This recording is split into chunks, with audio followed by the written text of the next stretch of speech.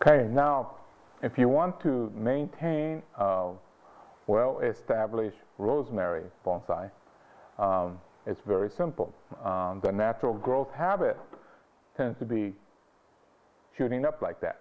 Well, get back down to about where you want to be.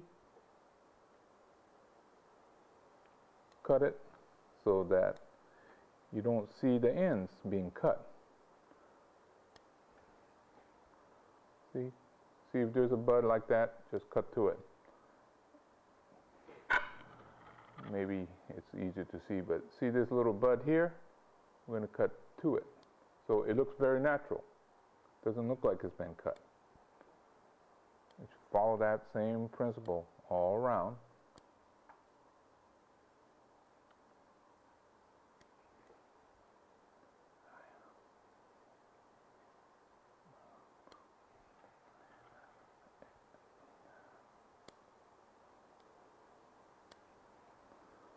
That here. See? Very simple. Getting the original outline, that requires a lot more effort. But once you have the shape that you want, maintaining is simple. Huh? Just cut to the outline.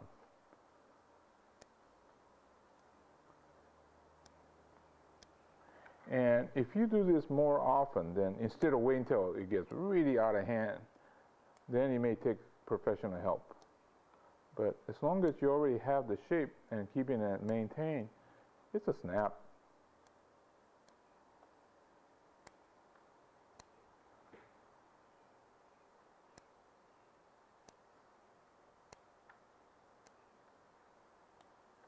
That's why I tell my customers, you know, if you learn to keep it alive and it gets out of shape, just come on back and I'll touch it up for you.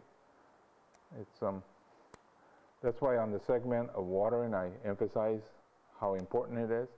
As long as you keep it watered and have it in a fairly good location, these will be alive. And then this maintenance or modifying it so that it goes back to where it was before is not a problem.